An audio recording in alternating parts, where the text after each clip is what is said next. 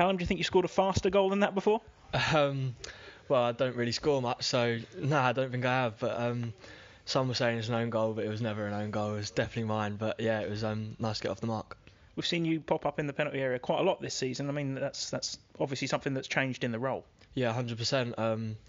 I've been asked to get into the back post, and obviously wing back allows me to do that as well as defend. But no, it's popping up in areas where I can score or make things happen, which is what I did on Tuesday. So yeah, it's good. We've seen you in that more advanced position, and it's one you seem to be thriving in at the moment. Yeah, I'm enjoying it. You just got to work off the back of some confidence, and obviously scoring that early gave me the confidence to go on and have the game that I did. So it was good. I enjoyed it, and no, I really like wing back. It gives me the the ability to get up and down, and obviously playing with Regan as well. It was good. Yeah. I was going to mention Regan. Actually, you both seem to strike up a really quick partnership when you played at AFC. Yeah, no, he's good. He likes to get round me as well, and it's good to talk to. And he gives me that allowance to go and get in the box because he's there secure behind me. And then when he wants to go, I'll step in and stay as well. So yeah, it's a good little partnership. I think you were one of the top performers, certainly for me in the pre-season campaign. Has something changed in you over the summer?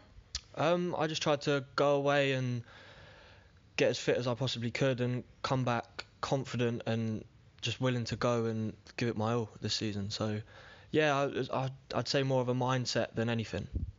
And so what needs to change when not that you had a bad season last season, obviously picking up promotion, but what's changed over the summer mentally for you? Last season was definitely a lot of ups and downs for me, and I just thought I went away, spoke with my dad, spoke with other people, and just gaining that confidence back really to come back and kick on again. But obviously the promotion was amazing, and going away, spending some time away that summer with promotion on your back obviously does give you that confidence to come back and really hit the ground running. So I think I have done that. League One, probably a little bit more football played than in League Two. I mean, has that made it easier for you as well?